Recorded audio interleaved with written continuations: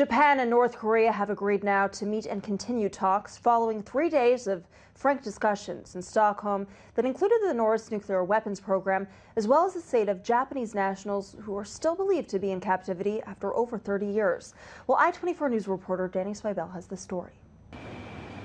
Delegations from Japan and North Korea met in Stockholm this week for what have been dubbed frank talks on a range of issues, including Japan's call for a reinvestigation of the abduction of at least 17 Japanese nationals by North Korea, 5 of which who were freed in 2002, as well as Pyongyang's nuclear ambitions.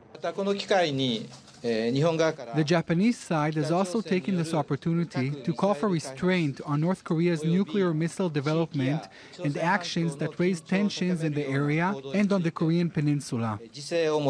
Additionally, we have asked they abide by the Japan-North Korea-Pyongyang Declaration and UN resolutions. North Korea, which regularly threatens South Korea and the United States with destruction, is under heavy sanctions imposed by several UN resolutions beginning in 2006, but has defied pressure to abandon its missile and nuclear program. Currently, neither the North Koreans or the Japanese have high hopes of a positive outcome in these talks, and many in Japan are firmly opposed to granting concessions without solid commitments from the North to cease its production of nuclear weapons. Leader Kim Jong-un, who continues to use his nuclear weapons as a bargaining chip, last conducted a nuclear test in February 2013.